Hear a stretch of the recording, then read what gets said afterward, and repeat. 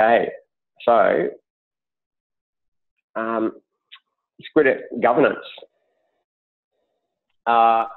Ultimate accountability for SQIDEP rests with the Stormwater Australia board as people with the sort of legal liability for operations of Stormwater Australia.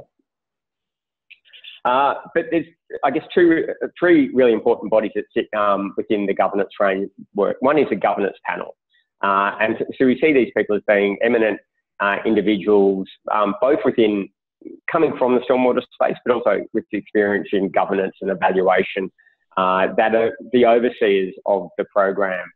And importantly, the governance panel will be the group that will arbitrate in relation to any disputes that arise through SQIDEP.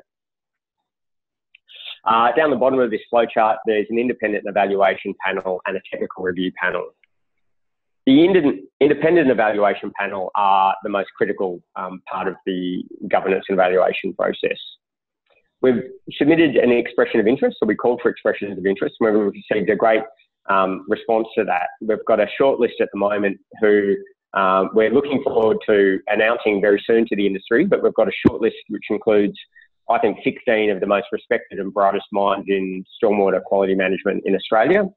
And we think that's going to give people a great deal of confidence in terms of the probity and rigour that's going to be applied to the program. Whenever an application is submitted, it will be given to two separate members of the independent evaluation panel, and they'll look at a submission independently, and then they'll come together to form a joint report.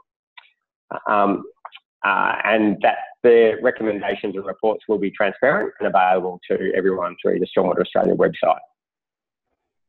The technical review panel will be a wider body and will include a far greater number of people from academia and regulators, and that'll be the group that will be responsible for overseeing and endorsing any changes to the protocol that will happen from time to time. So we've scheduled in an initial 12-month review.